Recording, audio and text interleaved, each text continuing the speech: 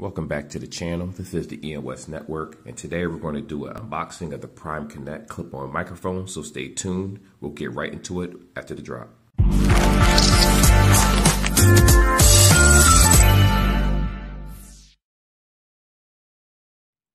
Okay, we're back. Now, and I did already take the headset out of the case, as you can see. It will be neatly wrapped with a little bread tie. I forget what those are called, but this is how I left it. So like I said, it does have the 3.5 headphone jack. Unfortunately, it's not USB-A. Most of my headsets are, most of my, recording devices that I use, microphones or anything, are normally USB-A. So it's plug in, the software downloads, or you download the software and you're good to go. Now, again, this doesn't have any type of sound profile whatsoever. Meaning you can't change the gain, you can't change the physical volume unless you go into the actual settings of whatever application you're using, or be it a game, you would change the volume of the game itself, change the volume of the microphone. You do have options to do that depending on the actual device or actual game that you're using.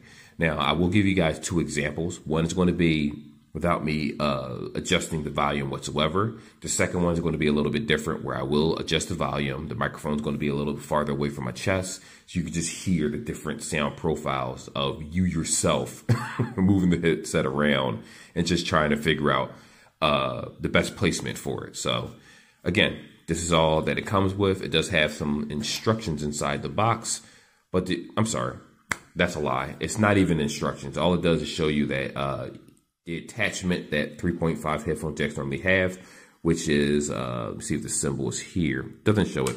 But anyway, normally there's an attachment that could plug into your headphone jack and a little, I forget what the other jack is called for recording. So it'll pick up your voice. It gives you the option to, it just basically lets you know you can buy that device. It doesn't come with that device as an accessory. This is everything that you get. That's pretty much it. Like I said, it's plug and play, whether you plug this up to a tablet, whether you plug this up to a computer, whatever it may be. Without further ado, I'm rambling over here. I'm going to give you the sound profiles, let you know how it sounds, the clarity, things like that, and then we'll hop into the final verdict.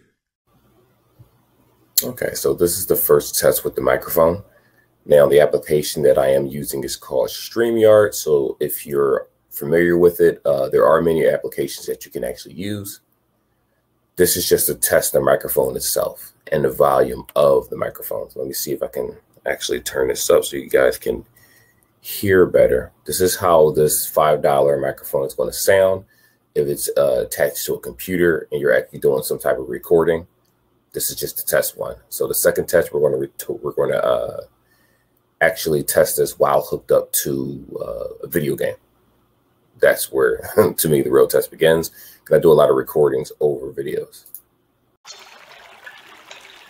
Okay, so this one is a quick test just to show you how this microphone is going to sound during gameplay. What I noticed with a few microphones, and again, I'm not a microphone enthusiast, is that when I'm playing certain, just video games in general, because this mic doesn't have any gain, you can't physically change the volume. Whatever the volume is in your computer settings is what this monitor is basically, not monitor, I'm sorry, I said it wrong, is what it's going to sound like.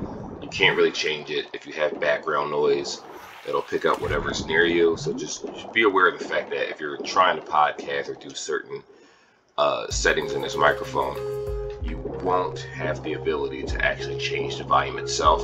You can only do that in the actual system settings of the computer. And if you can hear, that's my cat in the background, but that is the second test right here. So you heard the examples that I gave in the video. The first one was StreamYard. So if you're using some type of application where you're streaming your face or basically just doing basic recordings, that is how it's going to sound. Now, granted, I didn't do any edits to that microphone. And you may be wondering, well, this microphone doesn't have the features to change to surround or gain, or doesn't have any sound profiles, and you'll be absolutely correct. But the difference is that in the second video, if you use Windows itself to or you just use Screen Record, I'm sorry, if you use Screen Record in the Windows, you do have the option to change how loud the mic will sound during the recording. Or if you go into games, you can lower microphone volume. Like when I played that game Ender Lilies in the second video, I turned up the game higher, made the mic lower.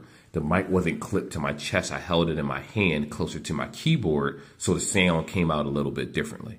If I would have kept that to my chest, it would have probably sounded more like the first video.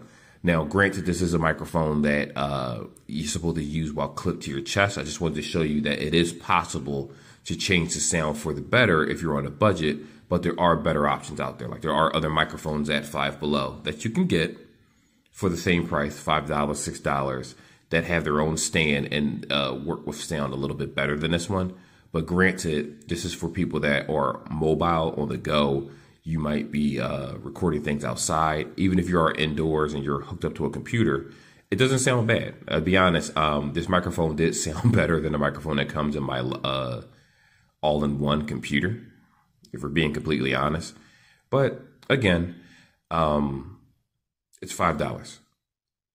It's $5. This is probably for someone that's starting off. I do suggest something like this, not because it's good, but because if you're starting off at YouTube, you got to start somewhere, right? If you have the money to buy a decent microphone that you're going to keep for the rest of your life, I personally have the Blue Yeti.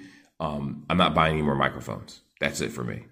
On the other, well, that's it for me for the channel right now. And if it ever becomes bigger, that's a different story. I might get something a little bit better. But for now, that microphone is good enough. So it really is to each their own. I just say get the equipment that you need just to start yourself off initially and work from there. It's not a rush, especially if you're doing YouTube and if this is your first time trying something out. Hey, get the mic, try it out. It may work for you in certain environments. It's $5. You can't really go wrong with it. And you heard the quality. It wasn't terrible. It wasn't grade A. Like when you hear some of these podcasters or some of these shows, they're putting thousands or hundreds or thousands of dollars into their setup. This is a $5 microphone. What are you expecting? But anyway, that's the video. Like, subscribe, all that fun stuff. And I'll see you guys in the next one.